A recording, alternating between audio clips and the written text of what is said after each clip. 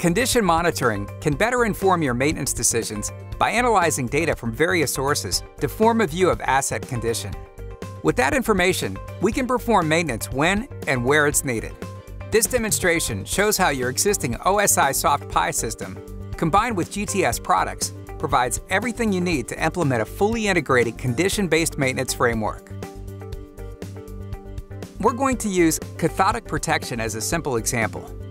The first thing we need to do is organize data from different sources into a logical structure. The PI Asset Framework allows us to build a model of test areas containing a number of test points.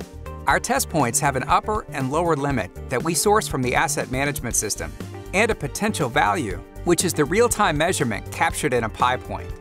Now we need to calculate the health of a test point. For this example, a test point's health is bad if potential is outside the upper and lower limit. We can use a simple formula data reference to tell us that. And we can count all the bad test points in the test area to give us a view of the test area's condition. Your asset management system should be the master of asset data, but the challenge is then synchronizing changes back to the PI Asset Framework. It's important to minimize manual process because that's inefficient, unreliable, and prone to human error. Let's take a look at how the GTS Asset Data Synchronizer solves this problem. First, we're going to create a new cathodic protection test area in Maximo. Let's just go into Maximo and copy an existing test area to create a new test area 5.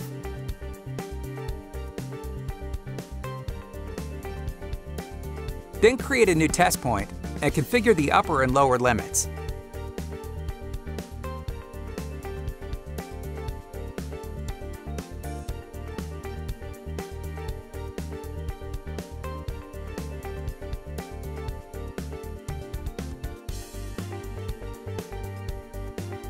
And finally, assign the test point to the new test area 5.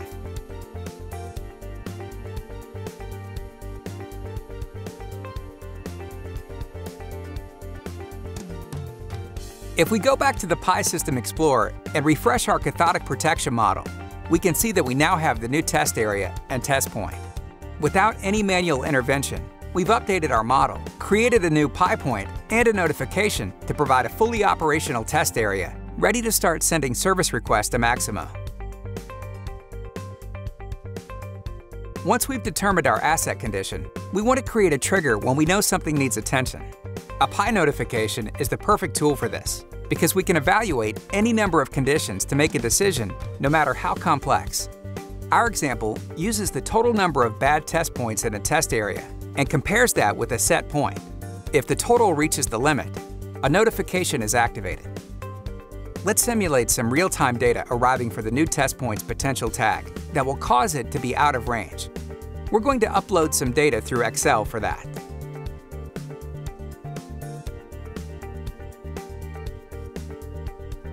If we refresh our model in the PI System Explorer again, we can see that our out-of-range calculation has identified that the new value is outside the upper limit, and our test point condition is bad.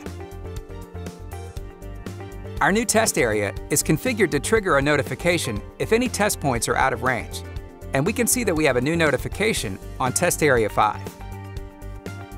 A critical piece of our condition-based maintenance infrastructure is the integration between the PI Asset Framework and the asset management system.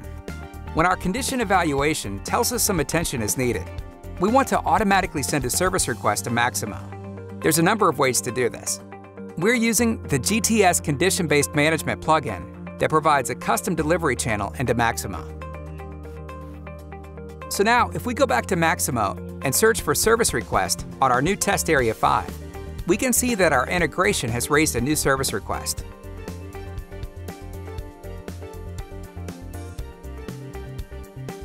This has been a simple example, but it shows that your OSIsoft PI system has all the tools you need to collect or reference data, organize it into a logical model, use it to calculate asset condition, raise a trigger when attention is needed, seamlessly synchronize your asset model between your OSIsoft PI system and asset management system, and integrate those systems to automatically get some attention where it's needed. You have the tools. All you need now is the vision.